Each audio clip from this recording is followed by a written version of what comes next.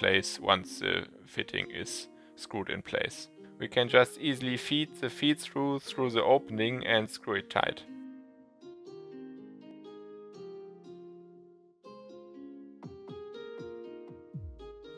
Hiedalle. Today's mission: seal on feed-through. Create additional protection on the feed-through installed in the aquarium glass of the filter tank, connecting it to the drain of the IBCs. Tip: some adhesives need time to cure. Okay, let's see. Last time Conrad corrected the ball valve switch, which is now possible to turn properly. We can get rid of the mask since there won't be toxic fumes today. And we definitely need a different tool. Let's get rid of the Corona mask too, since the law changed and it's not mandatory anymore. You can select different mask styles. Which one did you rock during the pandemic? No-nose was definitely very popular, but not very useful. Let's change the tool to some kind of glue. Yes, silicone. Let's go.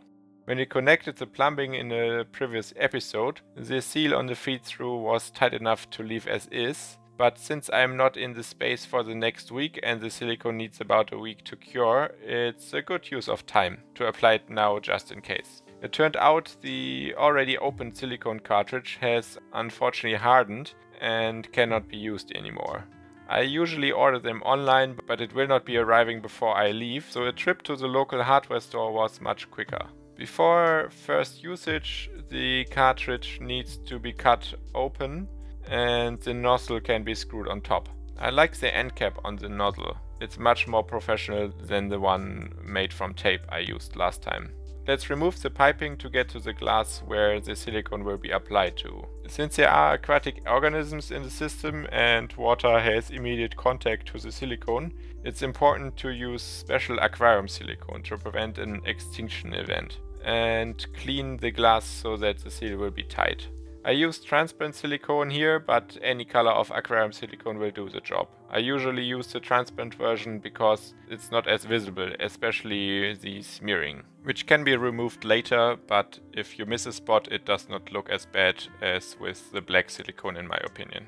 Since there is a loose fit for the feed-through, silicone is applied on both sides on the glass. This is just a rough outline of silicone to get some material on the surface, and it will be in the right place once the fitting is screwed in place. We can just easily feed the feed-through through the opening and screw it tight. Some of the silicone sticks to the thread of the feed-through, but this does not really matter, since it will just cure inside of the thread, creating an additional seal here. Once this is done, you can use some liquid soap to smoothen the silicone with your finger, but usually you will get some on your hand anyway. I will just screw the fitting back on now with the silicone still flexible.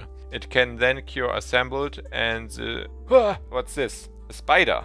We are working here, Mr. Spider. Please go hang around somewhere else. Thank you. I will just screw the fitting back on now with the silicone still flexible. It can then cure with the pipes assembled and the screwing motion will not be transferred onto the seal, which might create a leak otherwise. And this is how it looks now. I think this will work just fine. Fast forward to 1 week later. It turned out the silicone seal is leak-proof and works as planned. Back to now. Like I said earlier, even with the soap I got some silicone on my fingers, which can easily be removed with some toilet paper or similar. And also the nozzle needs some cleaning as well. I hope the end cap will prevent the silicone from curing this time. It seems the cap is airtight once twisted onto the nozzle. This concludes today's mission. Subscribe for the next episode and leave some feedback in the comments below. You could also check out this video. Or if it's your birthday, maybe this one.